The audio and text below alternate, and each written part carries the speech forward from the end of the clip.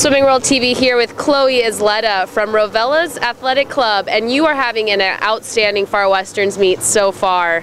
Yeah. Let's talk about yesterday, because you were one of our few swimmers that had a triple event lineup.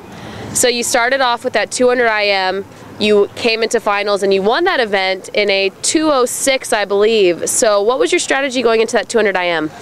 Well, at first I was like, I didn't think I was going to get the record because I didn't think I was going to get it. So at first, I was like, oh, I'll just try my best, and I actually got it, so I was proud of that. Good, so that was a pleasant surprise. But that must have been a great way to start off your night, knowing you had 2 more events to follow.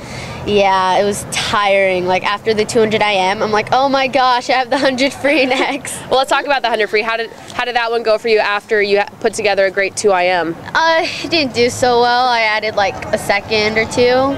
It wasn't very good. Well, you had 3 events, so you rounded out with the 200 backstroke, another victory.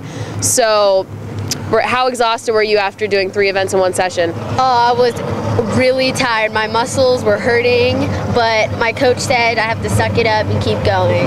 What did you do in between your races to help recover from one event and get ready for the next? Well, what I did was I just did a warm down, and I just kept going, and then after that, when I was about to get ready to swim, I did my warm-up and try as hard as I can to get my energy back.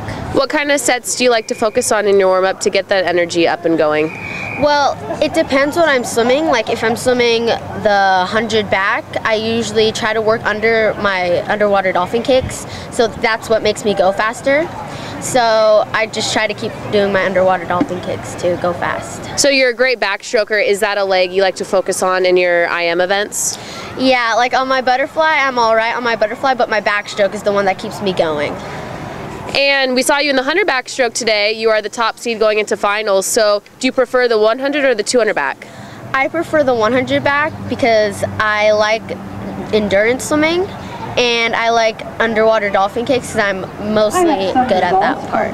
Well, you have 2 events tonight, one being the 100 back, but let's talk about that 100 IM because it's definitely one you're looking forward to. You have a record on your mind, is that correct? Yeah, that's correct, because this morning I did a 59.2 and the record's 59.1, so I'm trying to get it. Very close. Well, it might be another one to add to your list. And jumping to tomorrow up to the 400 IM. So what are your goals going into that 4 IM on the final day? I'm gonna try to go under 5:26 or 5:25 to beat my record time on the 400 IM.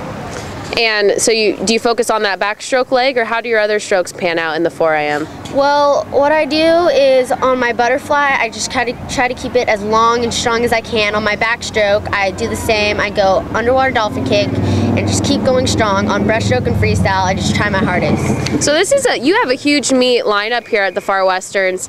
What are you doing at night to prepare? Are you having any sort of special meals, carbo loading? What's your secret to being able to handle 3 events in one session, 2 events tonight, coming back for a 4 IM? That's a lot of racing. Yeah, my mom tells me that I have to eat lots of protein, and I have to eat lots of rice and bananas and stuff. So she feeds me that every day so I can get my energy. Well, you're definitely doing something right. You've done a great job so far. We're looking forward to your events to come. Thanks, Chloe. Thank you.